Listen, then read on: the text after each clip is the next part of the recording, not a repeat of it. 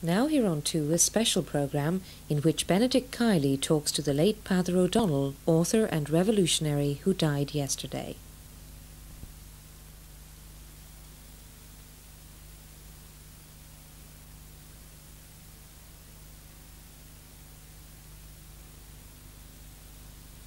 They say those whom the gods love die young. And that was certainly true of Peadar O'Donnell, who died yesterday at the age of 93. A man who, through a long, busy, fruitful, adventurous life, preserved the energy and wonder and some of the anger of a young man. Born near Dunglow in County Donegal, he knew at first hand the hard life of the small farm and the tatey hokers who migrated seasonally to maintain their grip on the land. Trained as a teacher, with the deep instinct of a great humanitarian, he quickly moved into organising, writing, campaigning, fighting for better conditions for workers. Peadar O'Donnell, like some others of his generation, married that social concern and passion for justice with an active part in the struggle for independence.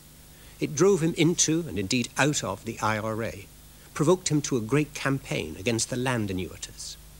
Beyond direct action, he was a great polemicist and a productive and compelling man of letters. Beside enduring novels, Islands, Ardragool, The Big Window, and his autobiographical books, Peadar O'Donnell will be remembered among the writers who struck the bell for freedom in an Ireland constrained by moral and legal censorship. 3 years ago, another Ulsterman, like himself a man of letters and life, Ben Kiley, spoke to Peadar O'Donnell about his life and work. I think I possibly would never have written if I hadn't been in solitary confinement for a considerable time in a camp. And I found my mind slipping out the window to boats and islands and things I liked. An island has practically wrote itself on my mind. You were always extremely, I suppose every writer to some extent condemns himself to solitary confinement, but you were always fascinated by the shape and make of the island and by the shape and make of the townland. Like you said, if there isn't peace in the townland, it's going to get nowhere. Well, that's true. And you know, you could always tell a town whether a townland was a happy place or not by whether the dogs barked a lot. Yes. If the people weren't friendly, the dogs kept up very incessant barking. Is that so? A hostile barking? Yeah. Being nomadi at Taffin, they used to say, along the coast.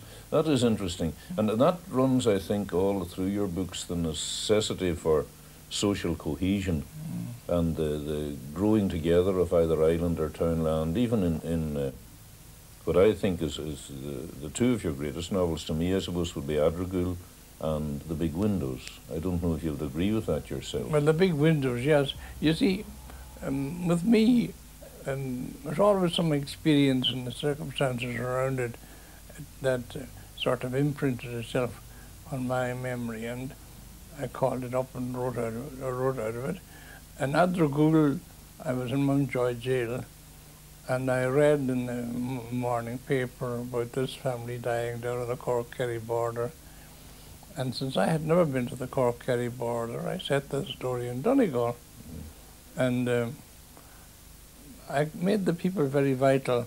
In fact, I always think that it wasn't the environment that crushed the people. I think I killed them. For the sake of the... And to make it end the way that I put it into the headline. Well, there's an extraordinary thing about it that when you begin that novel, the inspector comes to the school and the children are all in their best behaviour. One little fellow with a raggedy coat, but he has good corduroys. And his great talent is to add 9 to everything. He's infallible at that. He can 9 plus 9, and he can do it all the time, but he can't do anything else. And then there's the really bright boy. And the picture of the children is so intimate and moving. And then the end of the thing, the perishing of the family, is so terribly tragic. I felt that you had worked it out from, you know, the sort of idyllic happiness in the beginning to this terrible tragedy at the end. The contrast was fearful. Yeah. Well, the extraordinary thing is I just had the mountainy town area in my mind and sort of worked it out in terms of that environment. And I don't think I had any very conscious plan beyond just the environment and these people. The local doctor in Adragul on the Kerry border told me that the local people down there identified everybody in the book, though I had never been in that area. That's extraordinary, but in a way not surprising, as it was the pattern of life, and the Kerry Mountains wouldn't really have differed. When I wrote Islanders, a woman tramped 4 miles to borrow my mother's copy of the book, and having read it, she tramped 4 miles back to return it. And then she said to my mother, "Wouldn't you be a bit ashamed that Father put his name to a book like that?" My mother was a bit taken aback. I said, "No, well, I don't know." "Oh, for God's sake, Biddy," she said, "either you or I could have written that book." You see, yeah. Well, mind you, that was a marvellous tribute in ways, that you had got the people as they were. I told you that story about the blind man that I met in America, Patrick Morrissey he was. He was a linguist, even though he was blind, but he addressed me in Irish, which he had learned from his grandmother, and in conversation he revealed this fierce intimate knowledge of the coast of Donegal. He had never been in Ireland, and he was stone blind from birth, but he had learned Donegal from a Braille edition of, I assume it was Islanders? Islanders, yes. Yes. He knew it by heart, practically, from. I remember Braille asking me to give permission to translate Islanders, and I said that anything I wrote, they didn't have to ask permission, they could use it if it suits them. Yes. Well, they certainly used Islanders. Now, you were concentrating, you had a different name for the American edition of Islanders. Yeah, I didn't have anything to do with the making of the name. No, it's not. I suppose it was a marketing reason they changed the name, but the name did indicate in a way your interest in the social condition of the people.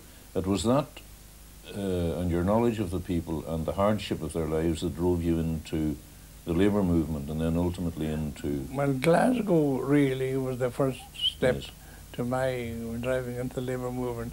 I went over there to see the conditions of the workers in the potato fields, and I had been a member of the Derry Trades Council, so I naturally looked up the Glasgow Trades Council to see whether they could help.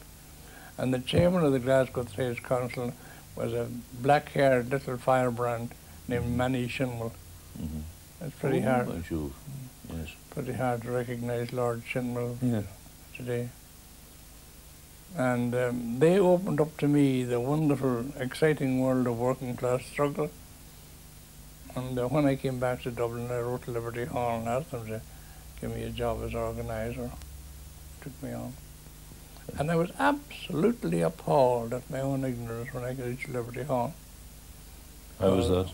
Because I didn't know anything about the theory of structure of society, and I read everything and went to lectures and so on. But it took me quite a while to get it. And the best piece of advice I got during that period came from a plumber in Ballina, and said to me, no matter how well versed you are in the theory of social revolution, you've got to learn how to talk to people in terms of their own experiences. That was very good. Well, at that time, was it that time that you encountered McGill? No, I encountered McGill later on in London with Con O'Leary in the Four Provinces Club. Of course, I knew all about his work and was a great admirer of his. Yes. And I met him with some awe. Well, he had gone out as a labouring boy. He worked around Runquin there near Oma in Tyrone. Oh, he had a very hard life. Yes. And he served in the war.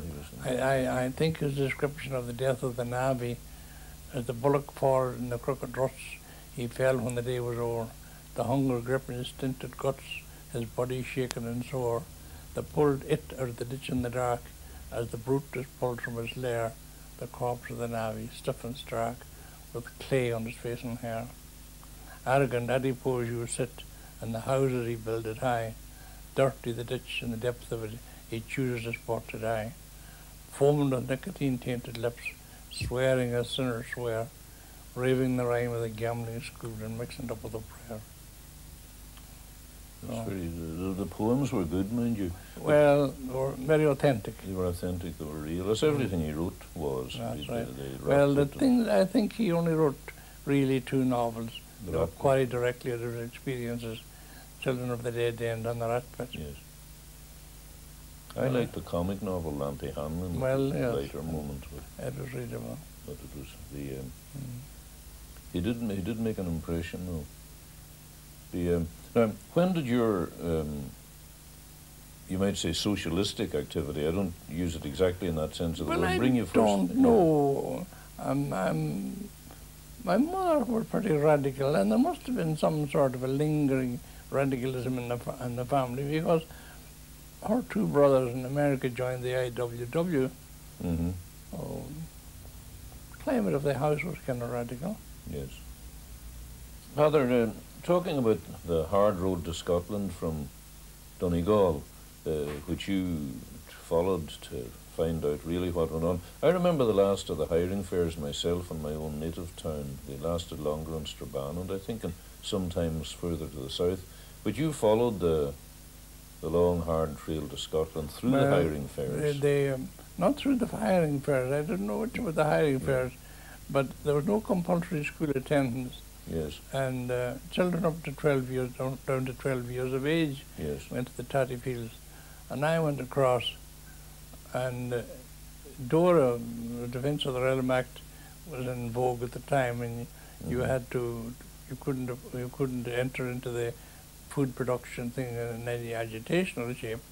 And I went down and got work, and I stayed there through Wheaton and Ayrshire, slept in barns and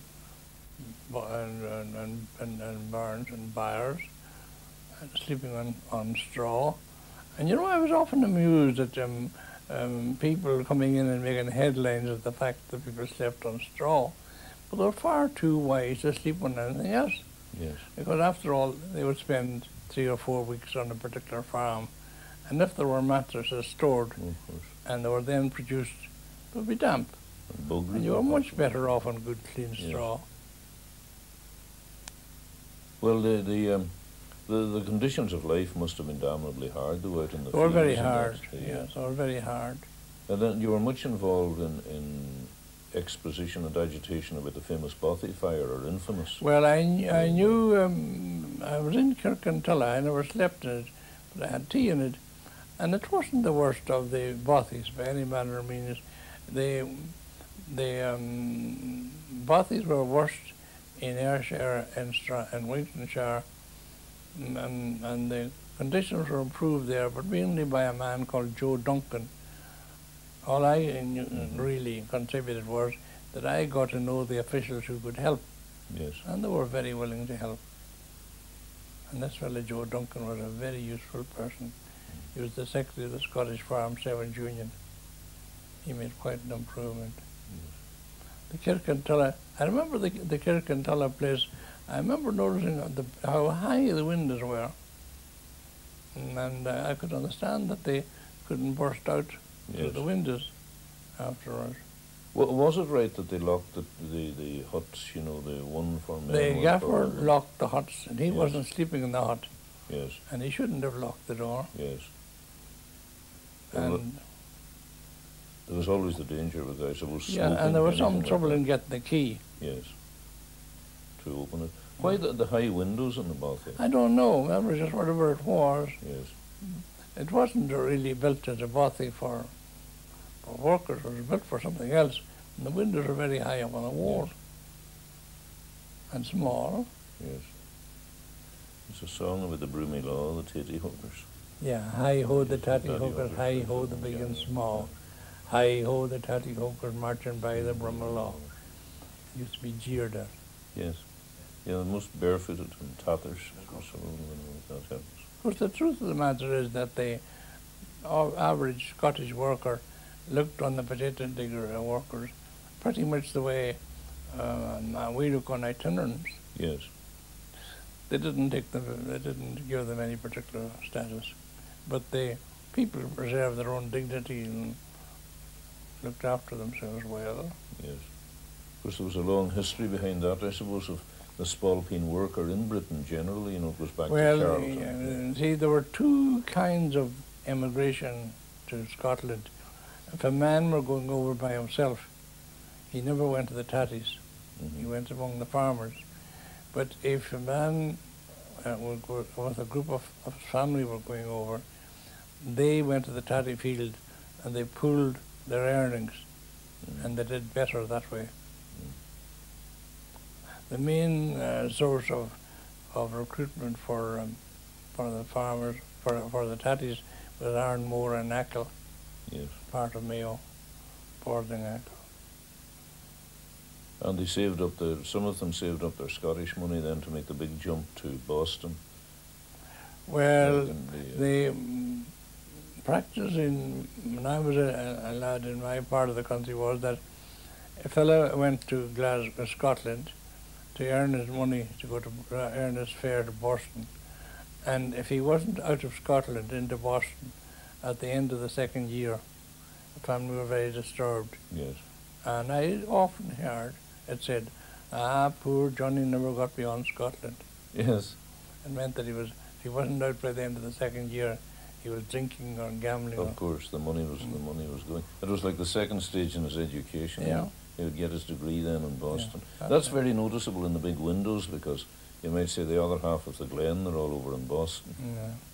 There's a lovely bit in that where the conversation is going on between two men, and one says he saw more wonders in Carrick on a fair day than he ever saw in Boston. And then the other man says, you never saw a black man in Carrick. And it turns out then the poor man that went to Boston, that saw nothing in Boston, was never out of the house or something like that. He was, Yeah. And it's amazing how little change took place in groups of Irishmen in America. Now, I knew a group of men in Bayonne, and they took the trolley or the streetcar to their work, came back, washed, went down to a pub owned by an Irishman, adjourned from that to play cards in an Irish house, came back. There wasn't a stick of furniture changed in their mind over the 30-odd years that they'd been in Boston. They clung together as a national. I suppose the other national units did that too. I'm sure they Greeks, did, yeah. Anatolians, everything. Yeah. There's a natural tendency to cling together and to keep their racial distinctness. I dare say that is going nowadays. There's a sort of loosening up in society, yes, I there suspect. is, yes. Terrible. Although the Irish in Britain, in London especially, they're being held together by these functions, county. It's pretty deliberate, you know, these county organisations. Yes. It's very largely priests are doing it in order to preserve the Catholic aspect of the Irish in Britain and America. In Britain. Is that a good thing or a bad thing, or should Well, people... to my mind, it's bad. I Yes. think they should, if they're living in that environment, they should correspond with it. and become part of the new society? They can't grow Yes. if No. they remain, because now their allegiance to an Ireland that's long ago gone. They have no knowledge of what's really the change in Ireland, and they're out of touch with the changes in their own country. But that's improving. Yes. There are a lot of great activists in the trade union movement. That question of the school leaving age, the young master in Storm, I think is already agitating about the school leaving age. Were you involved in that yourself? Funny it was, and Yes. when I was in Arnmore, I was agitating over the raising of the school, and although it would affect the people, they were supported very much. I first got into trouble with clergy by going to the Donegal County Council to ask for free school requisites. Yes. And I was accused of saying to drive God out of the schools. Yes. And there's a man in Arnmore said, God must be a queer orphan. Yes. And of course, the conditions under which people went to the little schools were pretty grim too, you know. Yes, and the getting money for the school books was generally a bit of a burden on the teacher. Yes. Because very often the children couldn't afford to get the books and you had to give them out. Yes. But Father, you just said that what you had written came all out of your direct experience, and you mentioned a very interesting thing about a later work of yours, Proud Island, and why you wrote it. yeah. this man you met. I would like to hear that again. Well, I met him in Yes. Glasgow, Yeah. and he just told me that he had come back from visiting at home, and he was so disturbed that this very nice house had now surpluses on the gable and the roof fallen in. He was just sorry that he couldn't have the memory of it as it was. Yes. He was sorry he hadn't put a torch to it. Well, when you went through the Civil War and the prison experiences and all that, to face into what was really the making of a new Ireland, it seemed at the time. Well, you see, to me, the new Ireland is not based on the victory of the independence movement, but on its defeat. Yes, yes. And That's interesting. the interests that wrecked the independence movement, when Arthur Griffith signed the treaty at 2:15 in the morning of the 6th of December, and at 11 o'clock he met the Southern Unionists, their representatives, Lord Middleton, Jemison, and the Provost at Trinity College, to assure them that their property would be undisturbed, and that they would be properly represented in the Dáil, and that he would consult them on the formation of the Senate, so that you were really making a change of management, but no change in the structure on which it all rested. You know, you were settling back and actually into the same rut. Absolutely, the same people yeah. possessed and controlled the property. And you see, most of the revolutions of history have been just simply changes of management. Yes. They haven't been any changing. I suppose even the French Revolution was to some extent. Well, the French Revolution burst through medieval rubbish. I mean, when Marx was doing his work, he based himself on three things: the classical German philosophy, French socialism, and English political economy, Ricardo and Smith, and he developed on from there. But the Civil War period, the IRA formed an executive of 16 in 1922. I think I'm the only one of the 16 left alive. But my God, we were a feckless group. And I say, and I think I've been writing about it, that the leadership of the anti-treaty forces was confused, uninspired, and feckless. I think it was very poor.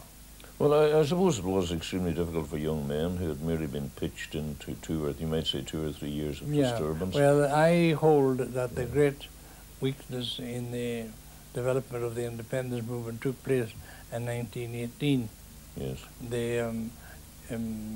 If James Connolly had been alive, the Labour movement would have demanded a quota of seats and would have got them very willingly from Sinn Féin, and you'd have had a vanguard of workers and clearly in view in the leadership of the independence movement. And I saw Sinn Féin rise from the steps of Liberty Hall, and everybody really around Liberty Hall said, Arthur Griffith will duck out on the level of Home Rule. And when he does, the working class will move forward, rally the confused workers and small farmers, and press on for complete independence. But in 1918, when the election was taking place, the trade union movement didn't put forward any candidates. And poor Dev made a statement that when they wanted Labour to stand aside and gave them a free field in 1918, that they did so. Well, that was leadership on stilts. He just didn't know that what really had happened was that the officials of the trade union movement were scared of their lives, that if they identified themselves directly with the independence movement, that there would be some defection among the membership of the branches, And it was a godsend to them that Griffith and De Valera said Labour must wait. It concealed their weakness, hid it. Yes. But they certainly failed Connolly in 1918. Well, And I just wonder whether it had made a lot of difference if they had moved forward. And if they had moved forward, whether the Labour Party would still be on stilts, on crutches, as it is today. yes. That you think the actual decay of the Labour Party began In just at 1918, that I moment? do, yeah. And one of the reasons why Labour was so slow to get any kind of grip in Dublin was that the Dublin workers were Republican, and they saw in Fianna Fáil something more Republican than they saw in the Labour Party. They associated the Labour Party with Fine Gael. Yes. Or even perhaps with Britain. Would that have been possible? With what? With Britain? No, No. no, it was Fine Gael. With Fine No, Gael? yeah. That's rather extraordinary. Well, you see, they were very.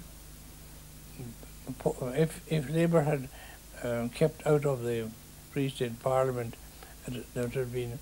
You see, you put a kite in the air, and unless there's a tail to the kite, it won't float. It won't keep up. Yes. And they formed the tail to the Fine Gael kite in 1922. Is it possible that, you know, when Yeats said we have fed the heart on fantasies, the heart has grown brutal in the fair, that there's something in the Irish disposition that rather goes for theories and fantasies than for actual hard reality? Funny enough, I don't think there's much difference between us and most people. Yes. I was for a period chairman of the European Small Farmer Committee movement, and I sat with groups of small farmers in various countries throughout the Balkans, up into Polish Ukraine, and I got the impression that the workers, the small farmers I sat with in the various countries, were more like one another than any of them was like the industrial workers of our own country. Yes. The way a community makes its living conditions the content of its mind a great deal. Yes.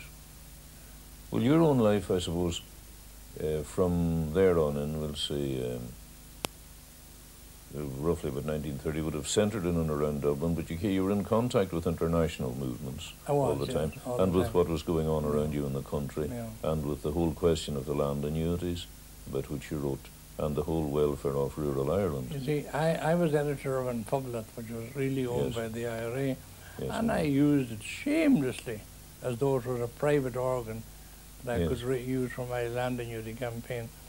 I'm quite certain there were groups of the Army Council that met to discuss how they could control, but it never got as far as the agenda of the Army Council. Yes. It just now whack away. Was that your first experience of editing on Public? Yeah. Yes. I knew nothing about newspaper work. Yes. And first day I went into Cahill's, the printers, to produce an Public.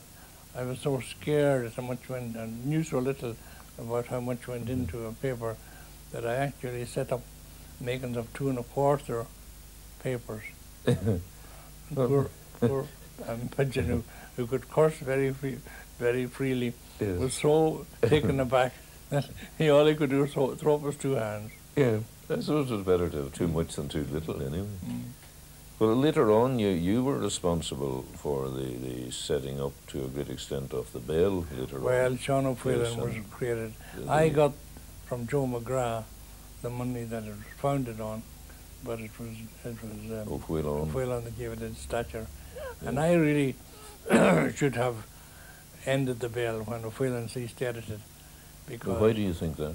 Because I couldn't keep it up to the sort of standard that O'Phelan had. If I had been creating it, it would have been more a magazine of life than of letters.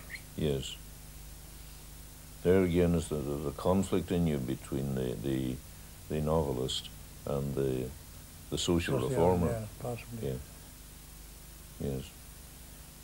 The O'Brien Press did Proud Island for you, which is contains both a good dust cover note and a good bibliography, not complete, but they have also done recently a very handsome reprint of The Big Windows. That to me is a most extraordinary book. Well, interestingly enough, I had been a night on this glen, and going off next morning, I was looking back into the glen. There were 6 or 7 houses in it, and I said to the local man, "Who is she, that young woman?" And he said, "I don't know much about her. She's from one of the islands." And it was almost as though you struck a match in my mind. As I asked it, I was noticing the unusually big windows in this house. Mm-hmm. And I could imagine that a girl coming from an island, and an island is very full of light with the sea around it and the sky over it. She goes into a glen where the mountains are like a half door to the sky, and the windows are like spectacles. And she would do nothing about the mountains, but she could do something about the windows. And I thought that was why the big windows were there. Now, I don't know whether there was a word of reality about that. A friend of mine once walking in a mountainy place like that met a woman who said to him, "Do you like mountains?" And he said, "I do." And she said, "I hate mountains." It was over in the west. And you have the thing in Sing, the shadow of the glen, that I suppose oppressed the woman. She wanted the big windows for the light. Aye. But Yeah. the legends, was there any glen that you had in your mind specifically? You say yes, the town of yes. Carrick. Do you mean actual Carrick as it is, or was it No, just, no Carrick. it wasn't, not that Carrick? I know. You see, you have a vision of an environment, and if you want to run a theme through it, you call up people out of that environment, out of the earth, to live out your theme. Yes. And if they're authentic as against the environment, Yes. that's all the authenticity you need. Well, you'll make your own locality, as Hardy did, so you take a bit and you move them around. Or as you moved the locality in Adragul from Kerry up to the Donegal background. That's right, yeah. Yes.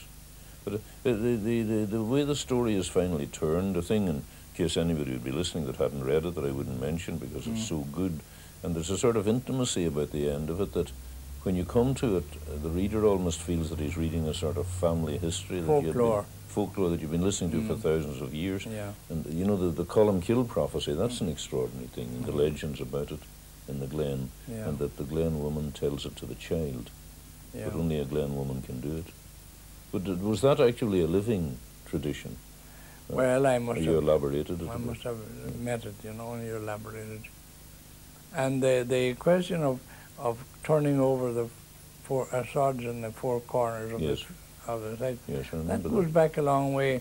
There was a time when nobody knew who owned land. Yes. And if a man intended to build a house, he gave an indication of what he had in mind by turning up the sods from the 4 corners. And if anybody questioned his right to build, they would turn the sods back. Yes. And people had forgotten what the origin of it was, Yes. and they put it down to fisherfolk's name. The good people would turn back the sod. Yeah. I like the lovely turning at the end where you never really see where the woman went afterwards. The sort of dying fall where the poor husband is killed in a trivial fashion. You see that there the story should have ended, but... People talked of her and gave you the impression that somebody came by, heard the story and wrote it down. It gets all the quality of legend there marvellously in that. Well, Peadar, you more or less once hinted to me that you would have regarded writing as something secondary in your life, to put it that way. Could you explicate a bit on that? Well, there was always some provocation that made me write. Islanders was written, as I tell you, as an escape from the aridity of the cell, and the other things were always something that made me write. And I really used my pen as a kind of a weapon, and any kind of a reputation that I made as a writer was a kind of defense mechanism for the attacks on me.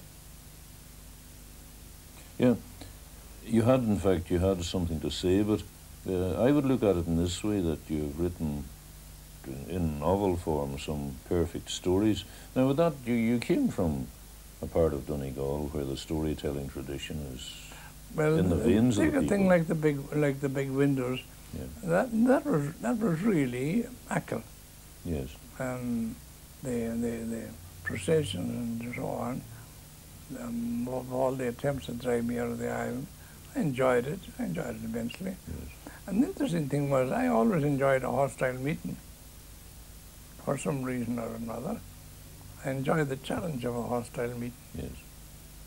There was you had a famous one on College Green. Yes, I was during the nearly Spanish lynched in Civil College War. Green. That was I was nearly lynched in College Green, and I had nothing to do with the damn thing.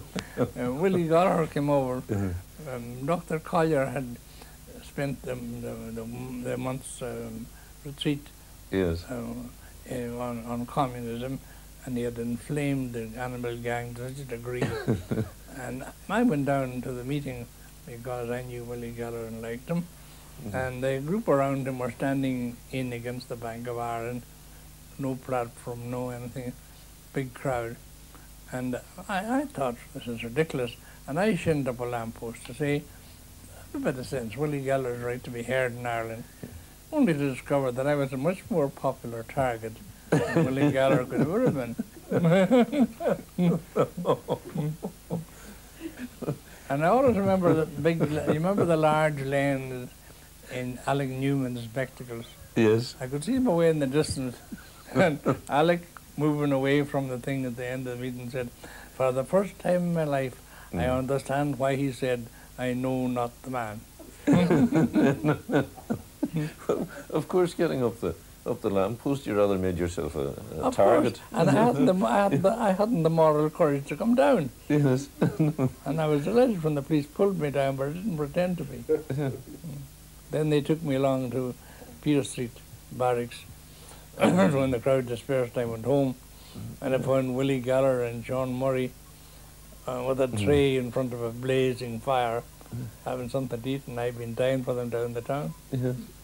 Seamus O'Grady had a good story once that I heard him telling in your presence about the two of you in Derry one night when there was shooting going on down the street, and you were in bed and you leapt out and immediately got into your clothes, and Seamus said, why are you in such a hurry? And you said, I have my pyjamas with me and I don't want to play Robert Emmet in a short shirt and the Derry Diamonds. Yeah. But Seamus and I were great friends. He was a droll man. He was, really. You could very easily get martyred up a lamppost like that, you know. Well, you didn't think of it that way, but there was a thing stuck in the lapel of my top coat, a weapon that I'd never seen before in Dublin. A potato with Gillette razor blade stuck in it. That was very nasty. I heard of that. Particularly nasty, sort of. I'd never heard of it being used in Dublin before. Nor since, I hope. That's a nasty one. A new use for the Irish potato. A new use for the Irish potato. Yeah. And for the Gillette blade. Used. Yeah. And you know, with me, life has been one big long day. I couldn't slice it off into years. I just don't remember what date anything more took place on. How do you look back on your life, Paddy? Well, you know, the old theory that, well, you have free will, you're free to do or not to do. But I think, taking all the circumstances into effect, that you're not free not to do. And I think that the circumstances being repeated, I would behave as I behaved. I don't think there's any escape.